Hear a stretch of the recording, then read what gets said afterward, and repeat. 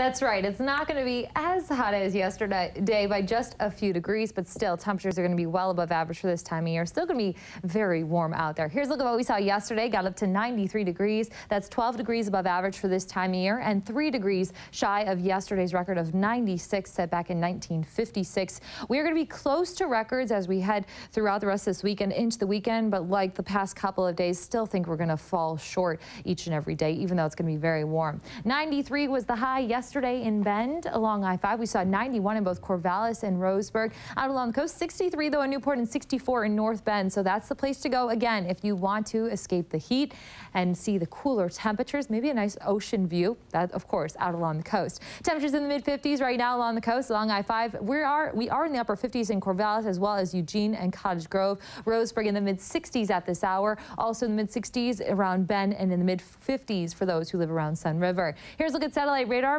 Mostly clear skies inland this morning. We are looking at some clouds and patchy fog along the coast and also some clouds and some showers remaining in Central Oregon, but those again are moving on off to the east, but you can still see a lot of moisture moving in from the south. We'll have a chance for some thunderstorms to fire on up again. Central Oregon, mainly southern Central Oregon, as well as into the eastern slopes of the Cascades. Bigger picture of what is going on. Well, high pressure is still in full control. That jet stream very far to the north up into western Canada there. So high pressure is going to continue to remain in control for today and also for the rest of the week and into the weekend. For the most part, we are going to keep things calm out there. Really not much of a change in our weather. Not only are we talking about sunny skies, but also our temperatures still remaining at least 5 to if not 10 degrees above average across the area. Here's a look at Stormcast over the next 24 hours. We'll put things into motion, but first starting it off this morning again, some patchy fog along the coast, also some clouds out there. As we head throughout the morning, you can see the clouds back out over the ocean, keeping things mostly sunny though inland.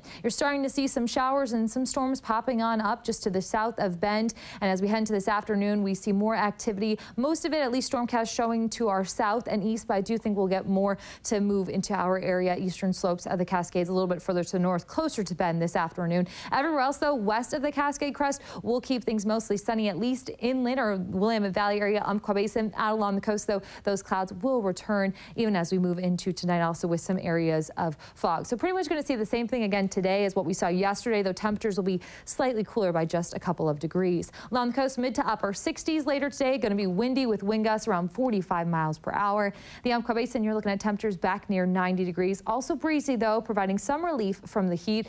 Gusts will be around 20 miles per hour. The Cascades over the passage, you're looking at those mid-70s. Isolated thunderstorms, mid-80s though in the foothills there with a lot of sunshine. For Central Oregon, back near 90 degrees again. Isolated thunderstorms this afternoon. Otherwise, keeping it very sunny today. Same for the Willamette Valley. We'll keep it very sunny out there. Not looking at the chance for thunderstorms. Temperatures will be into the upper 80s this afternoon.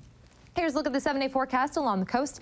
Looking at breezy conditions again tomorrow. We'll stay in those upper 60s through the weekend and into next week. For the Umpqua Basin, you're looking at low 90s for the rest of this week through the weekend and into next week, keeping 7 days of sunshine there. The Cascades, isolated thunderstorms this afternoon again on Friday, Saturday, and Sunday. Otherwise, going to see a lot of sunshine, temperatures near 80 degrees.